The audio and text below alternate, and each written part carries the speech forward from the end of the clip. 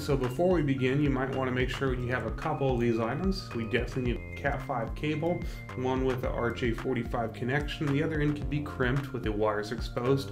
That's going to be the end that we're going to be connecting to the GDS. We'll also need a POE switch or something at least with power, an open door switch or just any type of common switch, a door lock, this could be a Magna-lock or any type of conventional locking system. We're going to need a Phillips and a flathead screwdriver. Last but not least, definitely need a GDS and a power supply to power the Magna-lock. And here's our punch block. Now here's something that you should do before you start doing your wiring. Make sure you go to each one and open it. And it's going to be very conventional, lefty-loosey, righty-tighty. So if you could remember that, you can work with this punch block. But I like to unscrew everything so I know that when I insert a wire, all I have to do is tighten it for it to properly clamp. Now, in order to get the POE to work, we will have to pair the brown-white and the brown wire and twist them together. We're also going to be doing this with the blue and blue-white wires, for they need to be two pairs in which connects into the back end of the GDS block. One thing you should do is pull off that rubber grommet and go ahead and thread your Ethernet cable through. It should fit nice and snug, but not too snug to where you couldn't get any other wires past that grommet.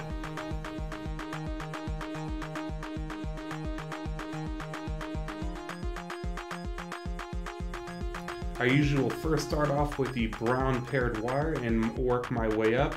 Now if your hands are really big, you might want to start with the orange, then work your way down because it does get a little bit hard as you work your way up from the brown. But as you can see, righty-tighty, twist those wires in, and it's pretty simple. You just match color to color. You can see right there on the punch block, the brown and brown-white are connected together, just like how we have it twisted. So you really can't screw this up unless you're screwing the punch down wrong. But beyond that, it should be straightforward. And after you tighten everything up, you might want to go ahead and pull on those wires and check to make sure that none of them are loose or are falsely contacting that punch block.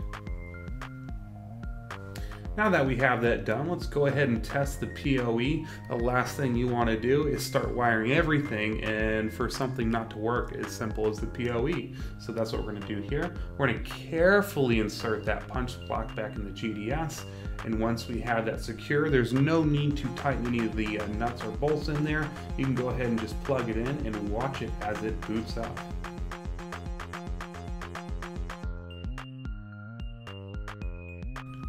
Bell turning blue, and it should start blinking white. Perfect. And then you'll get a cool little blue indication of all the keys starting to turn blue one by one. There we go. Next, we're going to go ahead and start with the rest of our wiring. Now we will be doing the fail-safe electric strike POE powering wire diagram. So we are going to be loosening the in-situ and COM2 connections.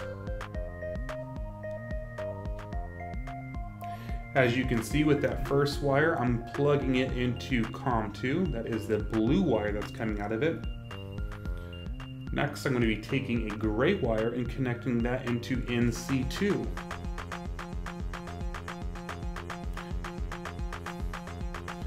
So at this point, you should only have two wires coming out of that GDS, the in-situ and COM2 ports.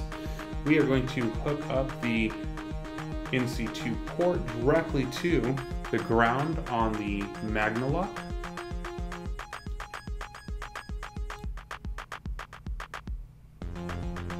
Next, we're going to be taking our COM wires and plugging that into the ground of the power supply.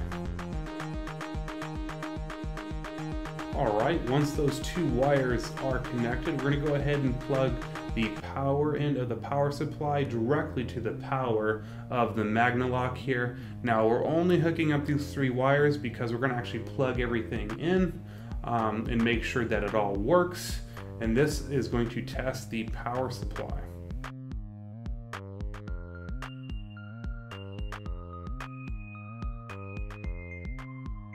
plugging the power supply in, and you should hear an audible click if you're using the Magnalock.